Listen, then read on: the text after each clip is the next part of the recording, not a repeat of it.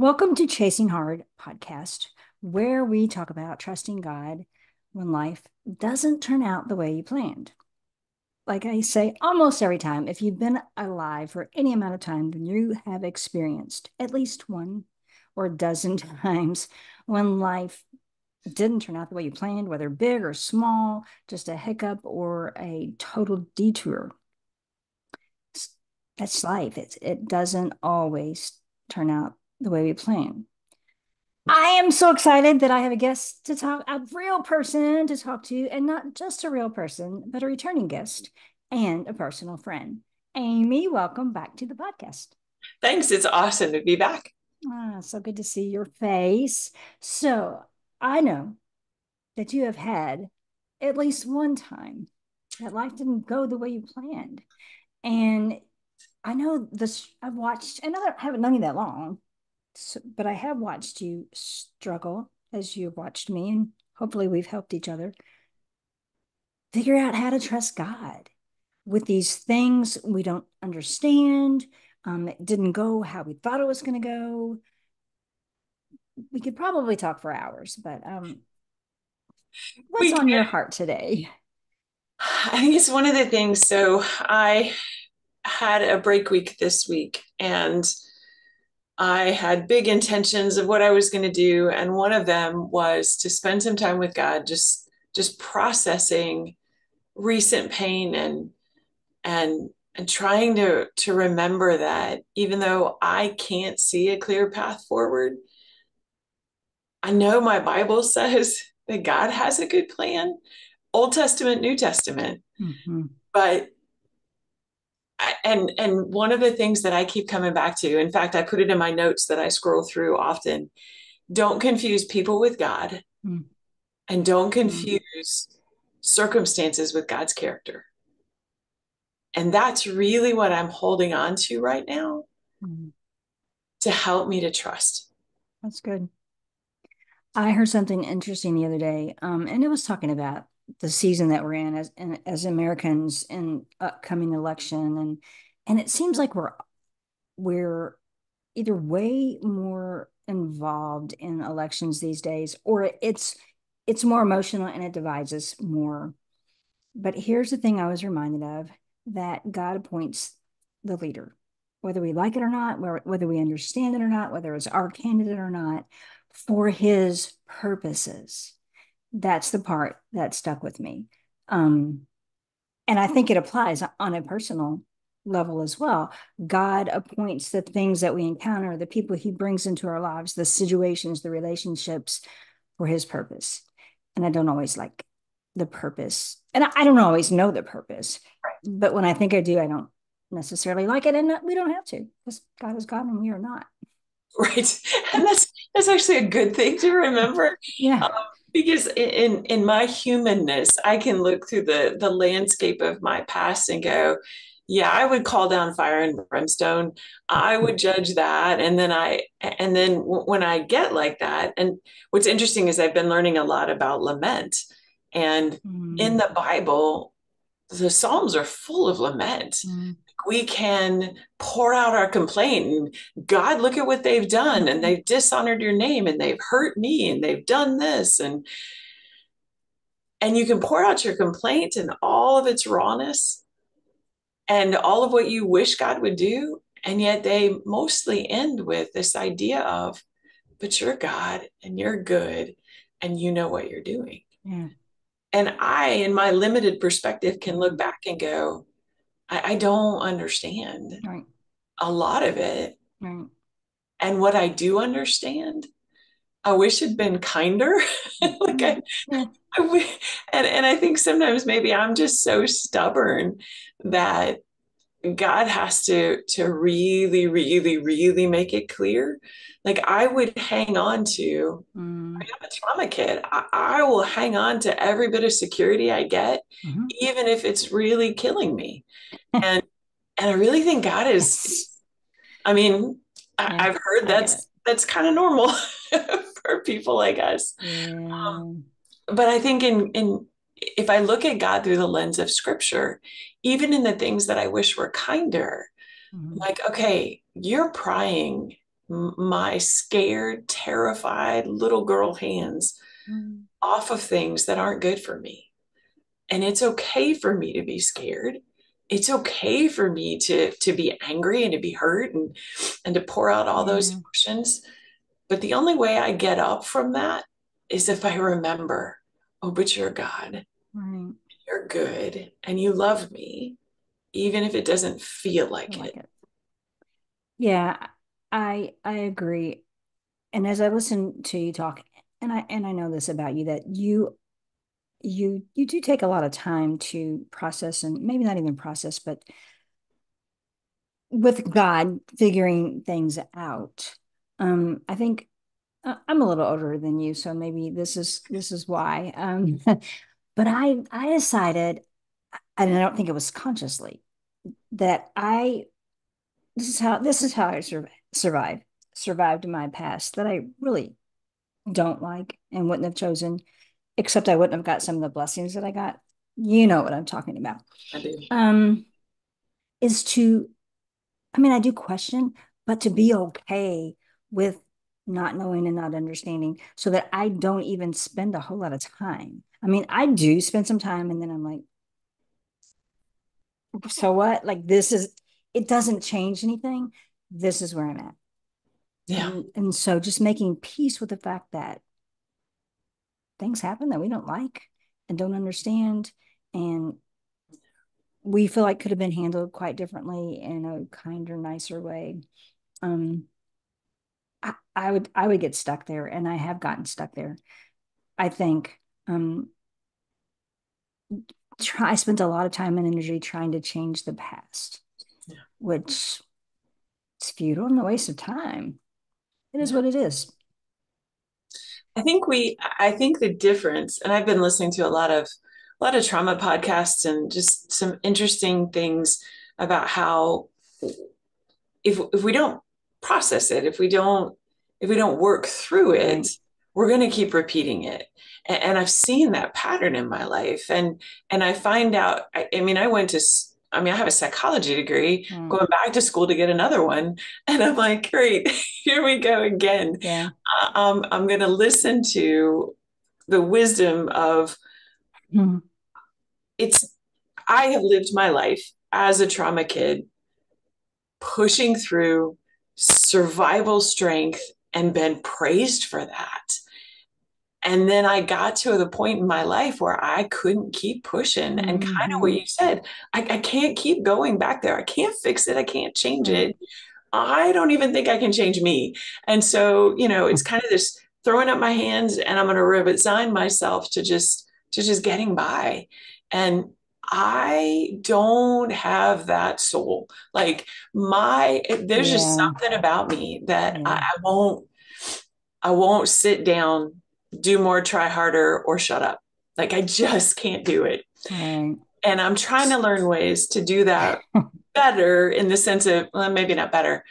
I'm trying to learn ways to close my mouth and listen to what my soul is crying, and my heart is to take that to God.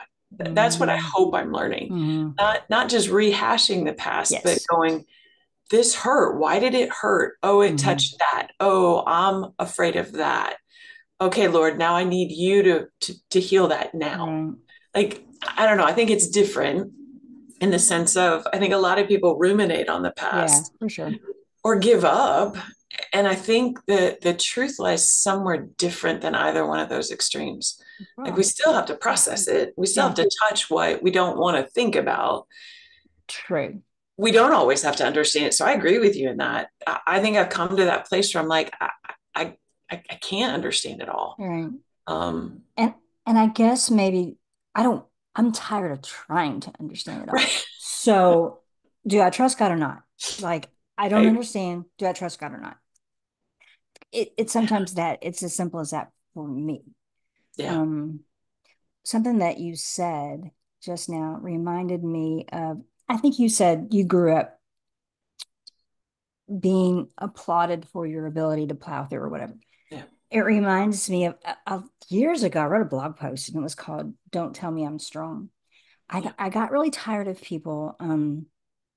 telling me, how strong I was and they couldn't do what I did. And that, that ticked me off. Like that, to me, that was dishonoring. Yeah. I know they didn't mean it to be dishonoring, but you don't know how you would respond unless you walked in my shoes. Like you don't know. And it's not really being strong, it's just surviving. Right. And you don't know what that cost me. Right. You don't know Yes. what Yes. tore my soul to pieces Yes. to put that smile on. Yeah. Like, yeah, honor the fact that survive well, and what I'm learning now is to honor that survival strength Hmm. because God used it to keep me breathing, Right. and but also to honor that there are other strengths that we can draw from. Mm. It's not just do more, try harder, be better. That's Mm. not the message of scripture. Right. Um, that's not the message we need to internalize. The message is we are weak, but he is It's strong. strong. Yeah. And I I don't want to live in that situational strength. And so in the process of learning more integrated strength, more taking care of my soul, more, Mm. being that touchy feeling, not that strong person, but getting in touch with the fact that I do have really strong emotions and I have a tendency to run my mouth and put those together and it gets me in trouble. So I'm learning that Mm. as I'm hopefully walking more in integrated and then transitional strength to integrated strength from a book that I really love. It's called Strong Like Water. Um, Mm. I'm just learning that it's okay to take care of my soul. Mm. For It's sure. okay to admit that I'm not okay and I don't understand and Right. I want to understand and God made me with that personality. Yes. I have a teacher's gifting Hmm. and I love to understand so that I can explain. And God is going, yeah, I gave that gift to you. Hmm. You still have to surrender it to me. Like, oh, right. I don't get to tell the master teacher what he should be doing. Yeah. Shoot. I know. It's a it's an interesting life. Um, Yeah. Something that you said triggered another thought, which has just left the building. But what was it? Because I was just talking with someone, and maybe it was about boundaries. I think that those come in when you have strong opinions and the ability to vocalize them, I'll call it, to know when you should and when you shouldn't, and to have a personal boundary because you're taking care of your soul. The boundary really isn't, hey, this is here, don't talk to me. The boundary is, I'm going to choose not to say all those things that I could say because I'm going to take care of me right now. And I know it's not going to end well. And I think that helps a lot too. I didn't always understand boundaries. And it's still easy to forget them at times. Yeah. It's still easy, dag on it, to get back caught up in the old patterns. And It then is. finally, I'm stopping. I can stop myself and say, what are you doing? What have you been doing? Why are you doing this? You've done this, you've been there. Let's go back to that boundary. That is not only God honoring, but honoring to me and to the person or persons that I'm not engaging with on certain subjects. It's just best for everybody involved. Yeah. And I think that's what a healthy boundary is. It's best for not just me, but Right. Right. It's so that I am taking responsibility for my reactions and my responses and not exploding on you. right. And that is a healthy boundary. Yes. And for me, I keep going, okay, Lord, I've surrendered this. Could you just put a guard over my mouth? The Like, guard over my mouth. really, Yeah. I just Yeah. need you to make it close so that I pray Yeah. first and talk less. And it's, yeah. But then also, I think it's important to have healthy friendships and Yep. relationships where you can blow that boundary or say the wrong thing, and Oh, they'll call you, absolutely. they'll call Yes. you and go, I love you, but that was really not okay. And Mm-hmm. to be able to walk through the process of, okay, let's unpack what happened. You said this, I felt that, I said this. Oh, yeah. Like I just did that today. And it's Mm-hmm. like, oh, right. That's what I was doing. I was once Right. again thinking that everything was great, and I hit something without wanting to see that I was speaking out of fear. I was reacting out of Mm-hmm. fear. So my hope is that I'll start listening more too, because I really do believe it was the Holy Spirit again after the fact, Mm-hmm. but maybe not days and Yeah. days after the fact. So that's a good thing. Yeah, for sure. That is good when you can catch on sooner. Um, Yeah. that reminds me of something else I don't like about personalities and people. There are just, certain types of people that are hard for me to not get along. I can get along with anyone, and but I have to go process it afterwards, because they push my buttons. And what I've learned and what I so dislike about that is that typically what I don't like about them is what I don't like about me. And even a little deeper is I'm a little resentful or a lot that they get to be that way and I can't. Like, why can't, like, why, hey, hey, God, like I can't be that way. And I want to be that way. I mean, not really, but the little girl inside of me that wants to be that way. Right. And Why can't I get away with what they can yes, get away with? Like, yes, how come you keep messing with me, Lord? And you yeah. keep, like, I get that the Lord disciplines those he loves. Mm-hmm. But I'm like, but what What about about them? them? It's yeah, it's like when you're a little kid and your brother or sister. It's like what about them? Yeah. Yeah. I was And I'm talking never the one that gets away with it. I'm always the one that gets caught. And maybe I'll come to a place in my life where I'm thankful that the Lord loves me so much that so he's like, nope, much. nope. And I'm like, Yeah. oh, how about catch me before I do it? How about make me Yeah. sensitive before I say that wrong thing? I, So, I was talking with a old friend, good friend, just earlier this week, and she's a recovering alcoholic addict and has worked really hard in the past few years to to walk that path. And the growth that I've seen is real. It's amazing and it's real because it's been a part of who she is for a while now, and that's really cool. But as we were talking back and forth, I said to her, like, sometimes I want to be the addict. Like I want to be the one who gets to do all the things. I don't want to be the one who cleans up the mess, to be the responsible one. And obviously, I really don't want to be the addict. And obviously, it's really not my responsibility to clean up everybody's mess. It just feels like that sometimes and seems like that. Because I think what we're talking about here is relationships. And it's hard. it is. Relationships are hard.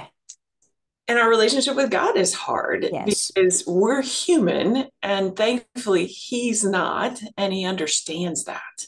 He has Mm-hmm. that compassion, Yeah. and that's what it helps me to remember. And I get what you're saying about wanting to be the addict. I want to be the 2-year old throwing a temper tantrum, and I want Yes. somebody else Yeah. to step in and calm me.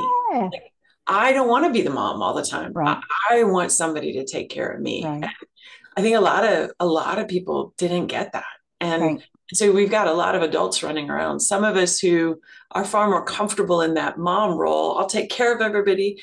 But still deep inside, I think all of us is that little kid who Mhm. just, I'm like, but what about me? When, Right.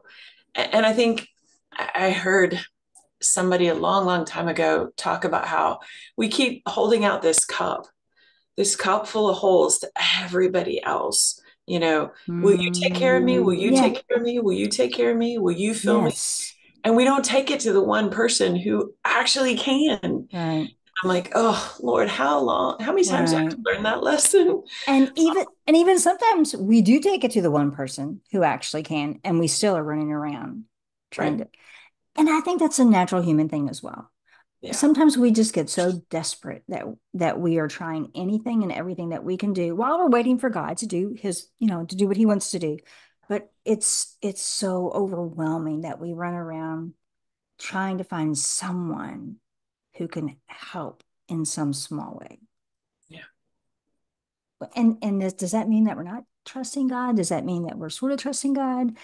I don't even know what it means, and maybe I don't have to know. I think the fact I said that I've said this before. I think the difference between a believer and a non-believer in terms of sin is that the Christian struggles.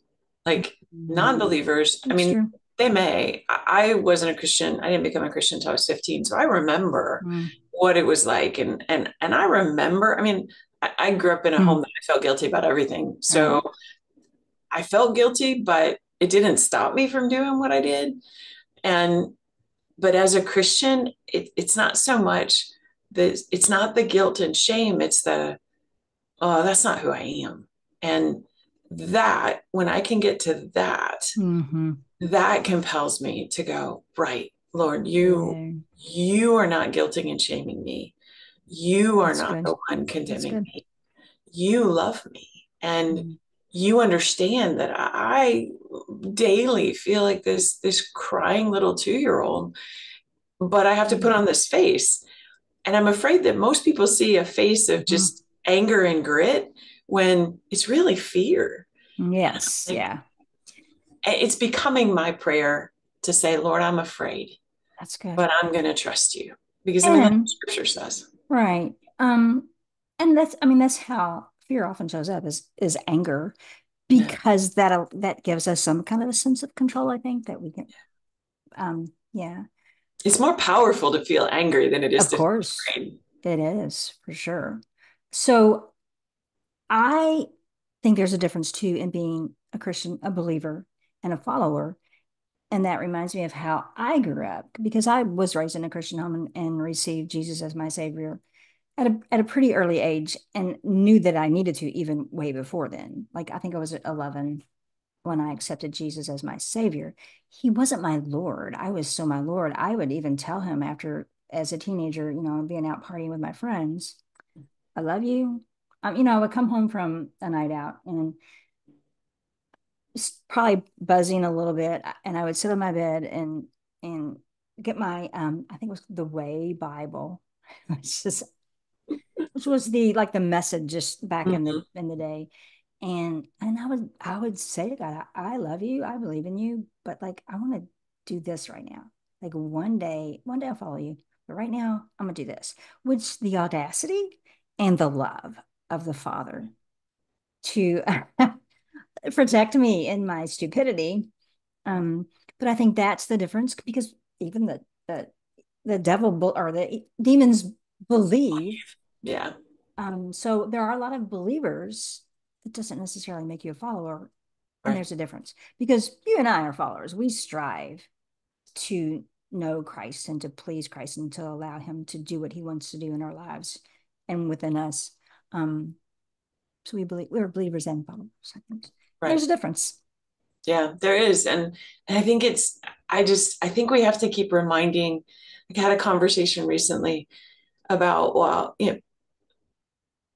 people that don't feel like, and I've been there too regularly, like I don't feel like I've had an impact. And I've had friends go, but you've done this and this and this and this. And I go, oh, like I forget Mm-hmm. that, because right now I'm sitting in the, but I'm not okay right Right. now.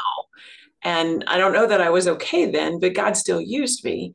And I'm starting to go, oh, wait, that's true. I will never on this earth be perfect. Right. I will never on this earth be perfectly healed. I am in that process, but I have a Mm-hmm. God that is not bothered by my process. He's not It's true. upset or angry or anxious. He's the dad that I need. He Mm-hmm. is the one that's going, come, Right. just come. Mm-hmm. And I find when I remember that, and when I remind others of that, that we're preaching the gospel to each other, and we need that. We Right. need to be reminded not just of the fact that the God has used us for things that Yes. we may never know, Right. but that God is still at work in us and through us. Amen to that. And I wanted to say something that you said just a minute ago, that you thought people just saw the grit and anger. I always saw the grit. Like, I mean, I never thought of you as an angry person. I still don't. I mean, though I know you can be because we've sat in that together, mine, yours, together. Um, yeah, I know that I know you to be a person of grit and a woman who, even when you don't understand, are always trying to honor God. Um, yeah, I think that's what people see and not whatever you that ang yeah, I don't Oh, think people see you that way. I Yeah. mean, it's funny because I'll talk to people and I'll say something about, man, I wish I didn't come across this way. And they're like, what are you talking Yeah, about? right. Like, no, I think it always cracks me up when there are people, especially newer friends, that'll be like, well, I think you're just like the most amazing and kind and you laugh and you're happy. And I'm thinking, oh, wow. Oh Okay. me. Okay. Uh, yeah. Maybe God is doing that work. And that's a great thing. I'm not trying to fake it. I Right. promise that's not how I want to live. But I think it's funny. I'm like, oh, good. Well, then the Holy Spirit is coming through more than Yeah, I I think so. thought, which is a good No, I thing. think so. I mean, and I think we need to be reminded that, we aren't always we don't always appear to be the person that the Yeah. person, the angry person or whatever. Um, yeah, because I can get pretty caught up in the emotions and be kind of shocked that people don't see me that way at all, even at my worst of times. I It's think we got to interesting. remember we aren't our emotions. Our We are emotions not, are facts. They are indicators that right? we need something we're not getting.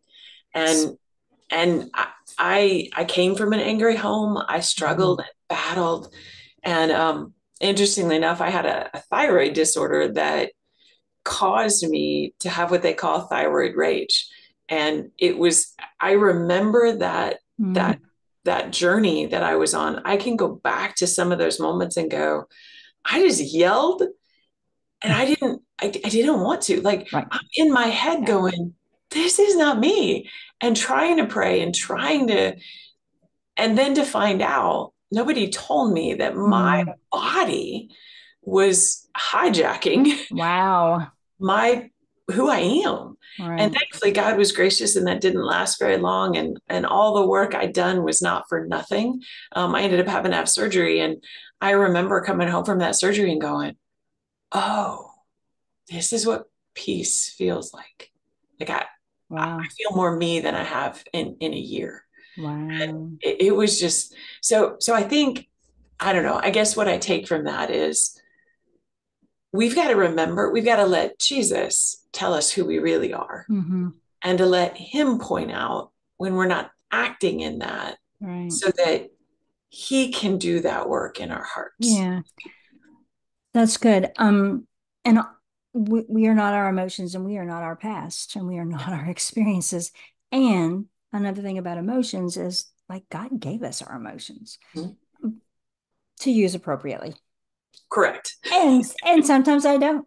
Yeah, I don't. Sometimes I Right. don't. Yeah, and I don't have a thyroid thing. Like I just don't. Well, that was just a Oh, small part of that story. There was still a lot. I worked with a great trauma therapist. I mean, she was amazing and just piecing together my past, things that I didn't know. Like I would hmm. react to things that just didn't make sense to me. Yeah, And I have a counseling degree. Like I said, sure. I knew something was wrong. I just couldn't touch it. And it wasn't until God, in his sovereign wisdom, knew the moment in which my body and my soul and my mind Hmm. were ready to come back That's together. good. So I think we really have to learn to give ourselves grace Yes. that those of us that know the Lord and seek after him, and even some days don't seek after him, like Yes. don't want to do it, want to give Right. up. We've all been there, and I'll Yes. probably be there. at any given day. So I don't say that to be shaming at No, all. I get Um, it. but I think we have to remember that again, we aren't our emotions, we Right. aren't our past, and we are all in process. And the God who created us knows us better than we know ourselves. And he knows the perfect time Right. to allow certain pieces of the puzzle to snap into place, and that healing to be something Yeah, we for actually sure. experience. And I love it when those moments happen. For sure.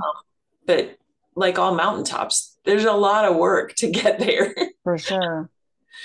I know, even with EMDR, which I've told you was a game changer for me. And I think it took the amount of time that it took for me to get to a place where I was ready for that. And I had like the first couple of sessions. Like I knew that, my therapist introduced it and said we were going to do it the next time. And I wanted to.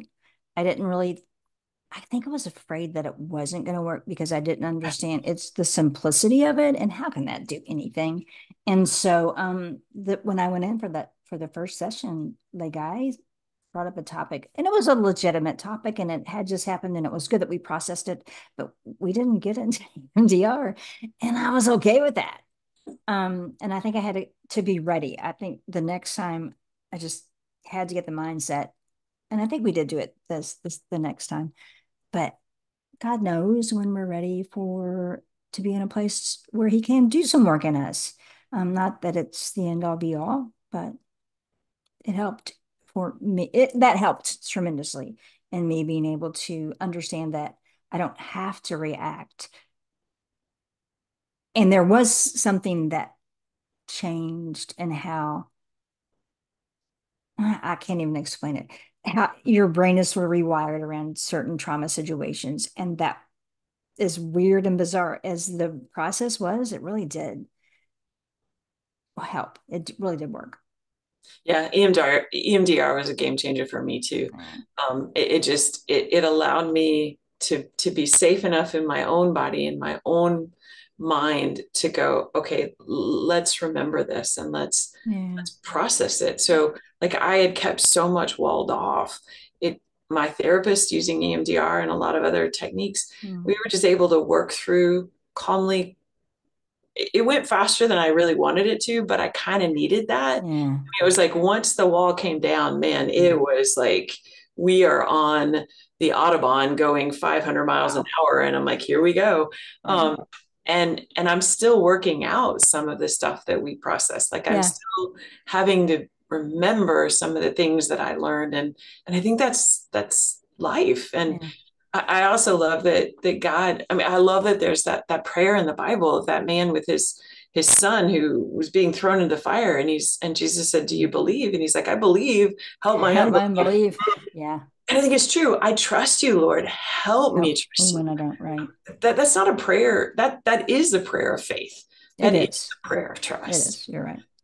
And I think really what all we've been talking about is just different ways of coming back to that reality that we are all in process. And Mm.